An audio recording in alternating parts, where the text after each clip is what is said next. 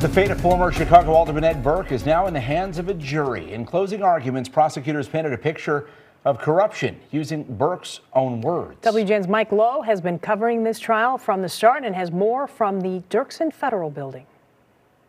Over the course of the 6-week trial, dozens of supporters came to court to support Ed Burke.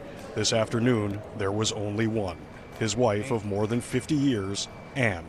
She sat behind him for nearly 4 hours as Judge Virginia Kendall read aloud more than 325 pages of instruction to the jurors, telling them, quote, "These instructions are the law that you took an oath to follow, even if you disagree." She told the panel of 9 women and 3 men some basic guidelines, asking them to be fair, impartial, and to use common sense.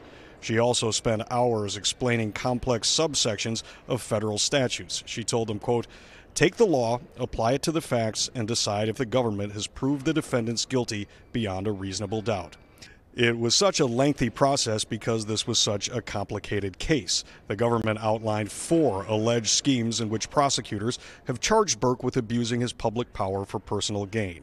There are 2 co-defendants also charged with various crimes: Burke's longtime aldermanic aide Peter Andrews and Portage Park businessman Charles Quay.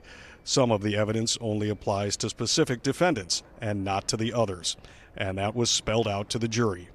During the trial, jurors heard more than 36 witnesses and reviewed hundreds of pages of documents and viewed 100 secret recordings. If we're not signed up, I'm not going to do any lifting for this guy. Burke is charged with 14 counts of racketeering, bribery, and extortion. The jury's first step was to elect a 4-person. They'll have paper copies of the instructions and of the charges or the indictment inside of the jury room. They'll also be able to discuss the evidence and reach their own conclusions. Then they'll start going through the charges one by one. Judge Kendall told them, "Give the evidence whatever weight you decide it deserves." The jury will deliberate from 9 to 5 every day until it reaches a verdict. For each count, the jury must be unanimous. Reporting at the Dirksen Federal Building, Mike Lowe, WGN News.